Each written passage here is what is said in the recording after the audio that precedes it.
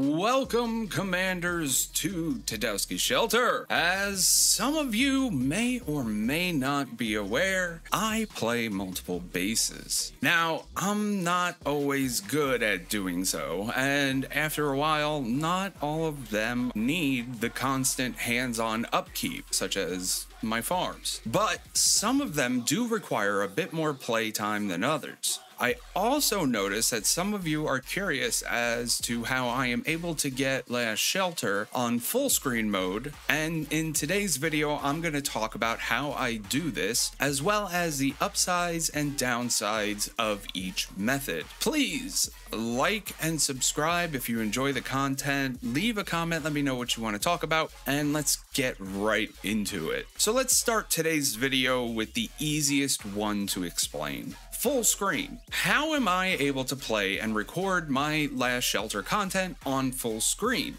Now, some of you may already know the answer to this question, but for those of you that do not, I use Google Play Beta.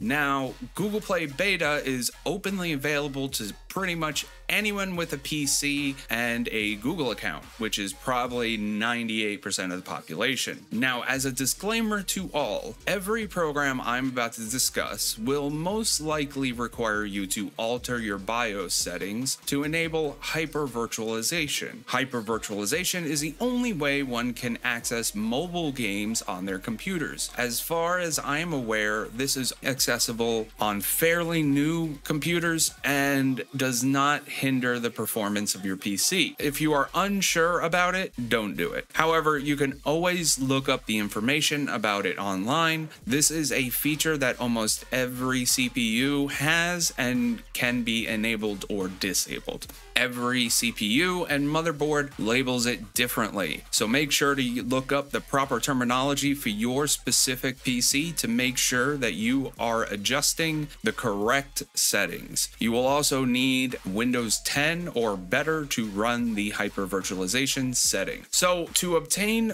Google Play Beta, which I'm going to link below, you simply Google search it and follow the instructions to install. Once installed, search Last Shelter as you normally would, and then download and play. If you can run Google Play Beta, you should be able to run almost any mobile game that the Google Play Store has available. And Google Play Beta is constantly adding new games to their library. Doing this will allow you to play on a much larger screen or even a full screen if you so choose. Now, you may notice that while my videos are almost always full screen, not all of the recordings or even lives are in full screen. Why is that, you may wonder? To be the bearer of bad news, generally if something seems too good to be true, it generally is. Google Play Beta is just that. It's a beta. It can be great at times, however, it is super buggy and can be super laggy at times. You can be in the middle of a battle and the load screen will take much longer to load than it normally should. On top of that, buttons will become glitched behind other ones, making it look like they have vanished off your screen and you cannot get them back. They will still be there, but unless you want to restart every minute, you're going to end up clicking on the hero button just to be taken to the menu screen. Google Play Beta is great for casual play times and even for recording, but I would not use it to play anything serious or something that can be time sensitive. There is just too many drawbacks to rely on it as a primary way to play. Sure, it is fun to finally get the game in full screen, but the frustration from the bugginess will far outweigh the initial awe you will get from playing full screen for once. It's good for what it is, but realize it does have major flaws, and it will probably be a while before Google has the bugs worked out for it to be a sustainable way to play most mobile games. This is the only application I have found on PC that will allow you to play Last Shelter full screen. Everything else I'm about to mention will allow you to play it on your PC, but it will be an emulator of a phone. This means that the program will imitate a phone on your PC to allow you to simulate a phone on the computer.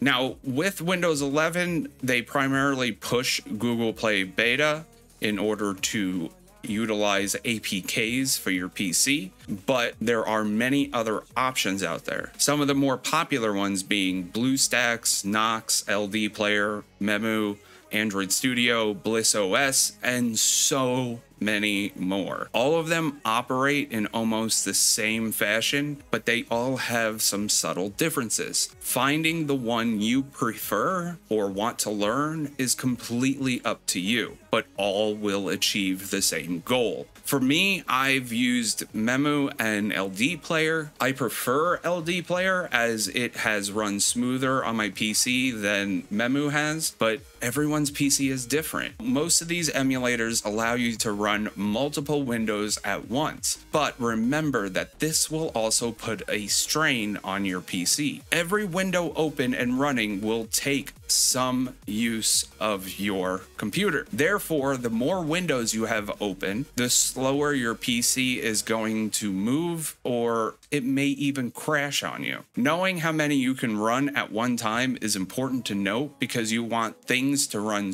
as smoothly as possible. Find the emulator you prefer. I'm going to link various ones down below. Go ahead, follow the instructions on installation and settings. Remember, hypervisualization must be enabled for the vast majority of these emulators to work, so make sure you are comfortable changing this setting and learn how to do it for your particular computer. And that's it. Basically, the emulator will start up and run as if it was a brand new phone out of the package. You can set up a Google Play account if you don't already have one, or use any other app program you prefer.